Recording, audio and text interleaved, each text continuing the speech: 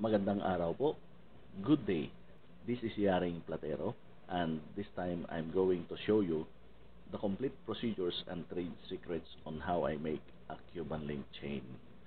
So I will teach you all the trade secrets in a simple English because, as I have said before, I am not that good in English.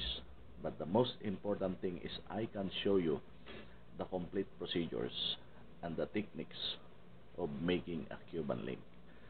So from this fine gold, this is a 24 carats gold, 999.9 fine gold. I'm going to melt this together with the 25% gold alloy. I am not showing this on my video presentations in YouTube.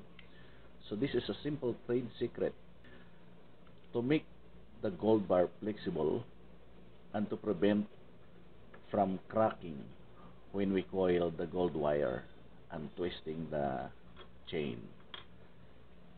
So if I provide an 18 carats gold bar from this gold, after melting,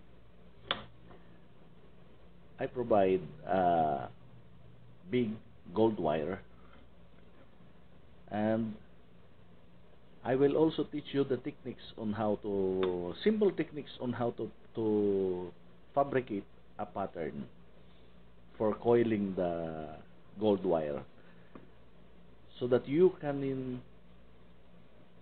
make your own different sizes of Cuban link chain. So this is a small pattern. So later I will teach you on how to make a pattern from scrap metal or scrap steel, where you can find anywhere. So from this coiled spiral gold, I will cut it one by one to provide an oval shaped ring, and I will connect it one by one, connect and soldering.